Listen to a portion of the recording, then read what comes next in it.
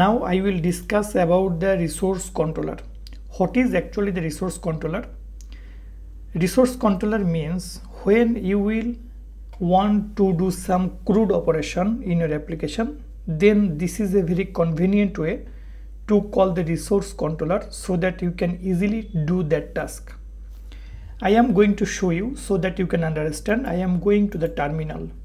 In the terminal, in order to call the resource controller or to create the resource controller, I will write a command.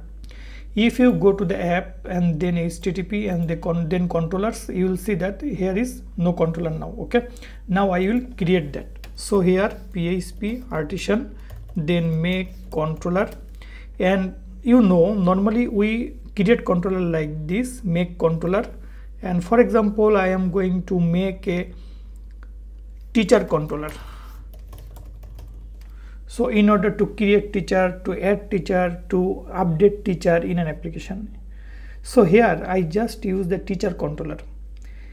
If I press enter, then a normal controller will be created and no method you will find there. It will be empty.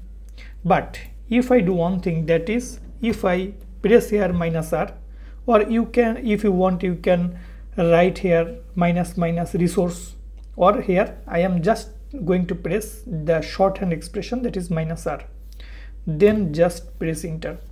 You will see that the teacher controller is created. But if you go to check the source code, you will see that already some defined functions are here. That means you see this is index, this is create, this is a store, this is show, update and destroy. All the methods are created. This index method is actually used in order to show all the information of a table. This create actually show the form. We use the create this function in order to show a form that I will submit. That means in the case of teachers controller, for example, I want to create a teacher, then I will have to create a form to add a new teacher, right? So in that case, that form I will write in a view, and that view I will call using the create function. And after that, there is a store function. That means when a person or an admin will fill up the form to create a teacher, will give his name, his email address, etc. information, and then submit. When the form will be submitted, it will come automatically to the store in this function. So I will write code about that here. The show is actually used to show any particular teacher on single teacher. There is another one, that is edit. That means there will be another view file that will contain the another form where we will update the teacher, and this function is used for that. And when after the update, when we will click on the update button, then it will come in this method, that is update method. And the last one is used to delete a teacher from the system. So how we will work with that, I will show you when I will discuss, or I will show you in the main project, or when I will just start a project, live project, then you will understand about that. But just remember that what are the functionalities of these functions. But it is not mandatory that in order to create a CRUD function, or in order to work with a CRUD system, you will need to define a resource controller. Actually, it is not necessary. You can change these functions, you can make all this manually according to your wish, no problem at all. Okay, and here in the web.php, now I will have to call this teacher controller. How I will call it? In the top I will use the app, then just I will link the path, okay, of that controller. So app, the controller is into the HTTP folder, app folder, then HTTP folder, and then there is a controllers folder, and into there will be teacher controller, right? Now here I will create a route.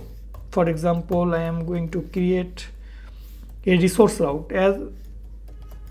As I have created this controller as a resource controller system, so I can easily call here the route resource. Here, for example, I call teacher, and here I am going just to give the class name.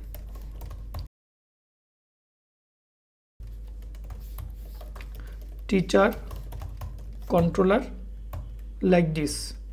So if I just use the teacher controller and then class, this is okay. This bracket is not needed. Okay, so teachers, so I call here teachers, and this is the name teacher controller class. I do not need to put any method because those method will automatically work here. So I just write online and already everything here are called. How I can understand it? In order to understand it, I am going to show you via the terminal. In the terminal, I am going to show you my route list. You see that normally you are seeing there are two routes, right? One is this route, another one is this route, but actually there is not actually two routes. There are many routes for the resource. How I can show you this? For example, I am going to call PHP artisan route list. If you give here the command route list, then enter, what will happen here? Actually on colon, yes, not double colon, on colon. You see that all the route list are showing here, right? I am going to expand this window so that you can understand. So route list, if I run this, the PHP artisan route list, you will see that all the routes are given here. So I do not need actually to work with the API route or ignition, that is, it is not needed. Our main route is actually web route. So I am just going to check the web route. These are the web routes, right? These are, and there is a route in the main, that is home or root, that is in the top. Now you see that all these routes are here. These routes are automatically created. One is teachers. Teachers create teachers in this way, right? So teacher controller show in this method, in this way, all the routes are created. That means you see that one is get route, another one is post route, another one is get route create, another one is get put and patch route, delete route, and get this route for the edit. And teachers.index, teachers.store, teachers.create, teachers.show, update, destroy, and edit, all these are created automatically. The methods, you see that here is index method, store method, create method. Already these methods are called using this resource. All the methods are automatically called. So I hope you have just got an idea how I have called the resource. I have created the resource controller and call that resource in the route, but the detail you do not need to know now.